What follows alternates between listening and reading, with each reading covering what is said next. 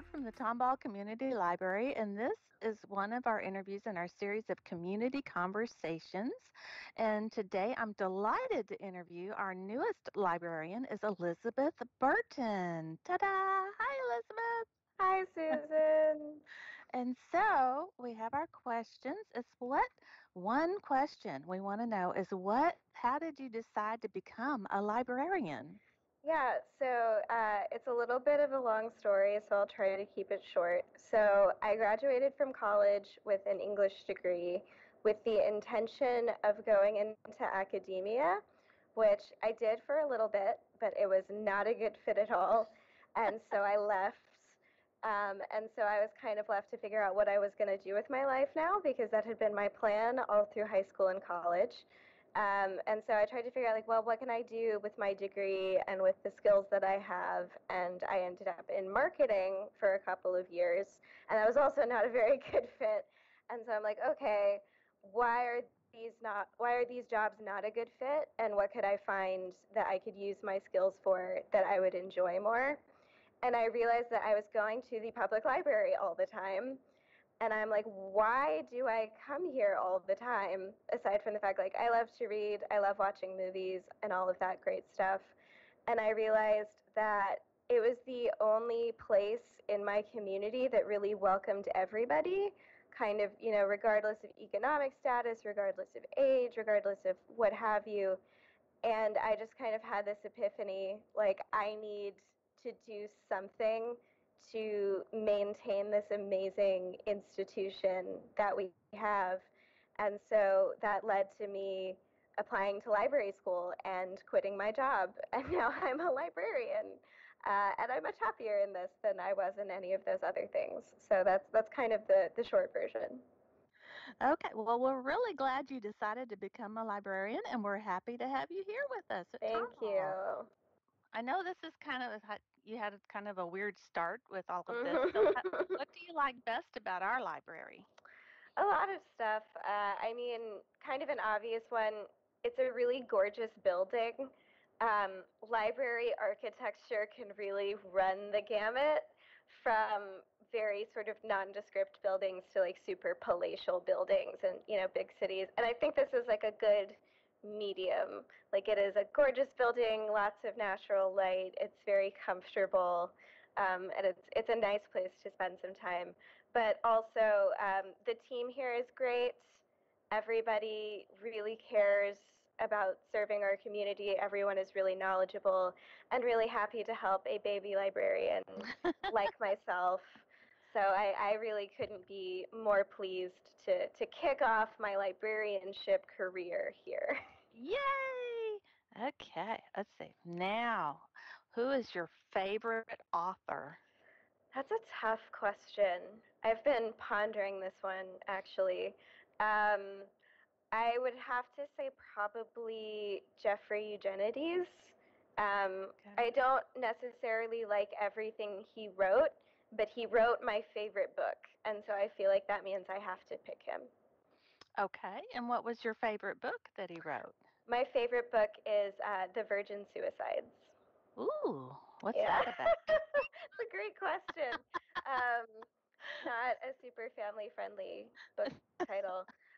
Basically, it's about this suburb of Detroit in the 1970s where this one family, all of the teenage daughters of that family commit suicide within a year.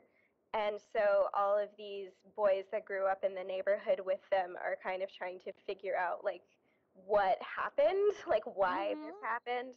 And it's a really interesting book. It has a lot of unique stylistic choices, and Okay. I tend to like things that are on the spookier side. So Ah, okay. All right. Let's see. And what are your hobbies when you're not at the library? yeah, so my hobbies when I'm not at the library and my hobbies when I am at the library have ended up being kind of similar. I love to write. I write all the time, and I also lead our writing group here, which is the Scribe Tribe. Mm-hmm. Um, and I'm also a movie buff. I watch a ton of movies, and I also do our movie review program, which is Yay. screenshots. Uh-huh. But my other hobbies when I'm not doing things that are related to programs we do here.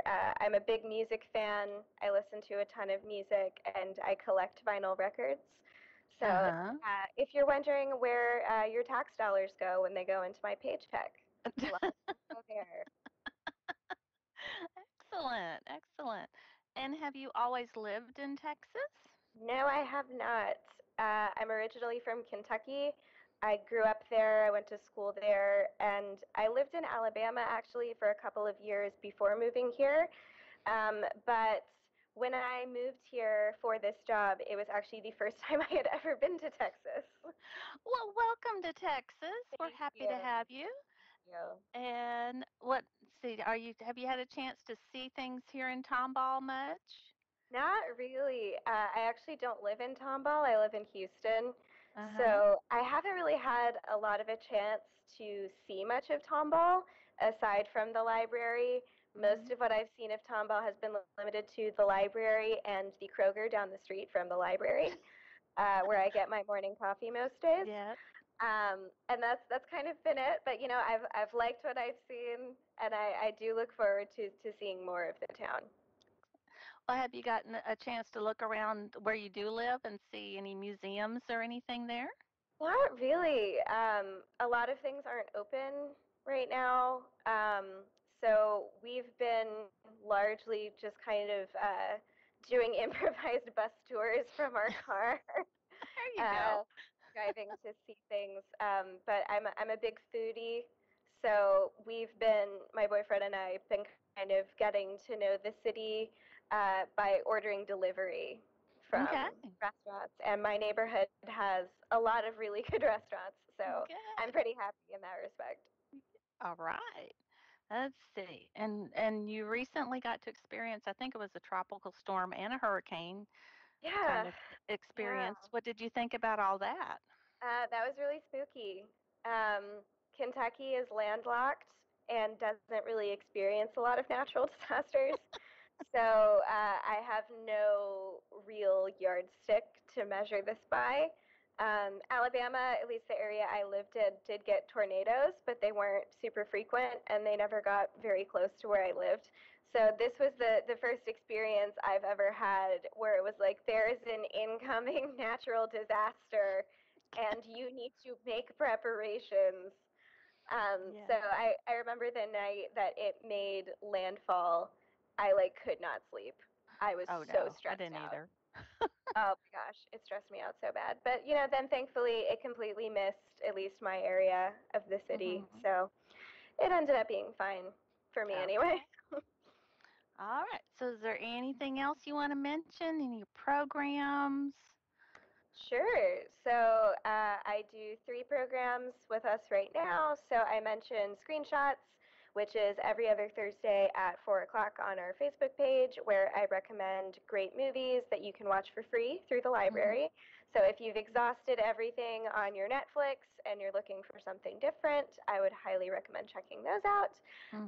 The Thursdays when I'm not doing that, I am doing Baking is Making, which is also at 4 on our Facebook page, where I teach you how to make a recipe or learn a cooking skill.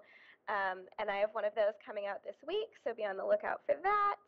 And then every Wednesday afternoon, I lead our writing group Scribe Tribe, which I mentioned. So if you also enjoy writing and would like to find a community of like minded writers in your area, then you should definitely check that out as well. All right. Well, I'm glad that you're here. You joined us and all your life experience put it together, and here you are, a Yeah, librarian. here I So, am. all right. Well, thank you for the interview and have a great day. Bye. Bye.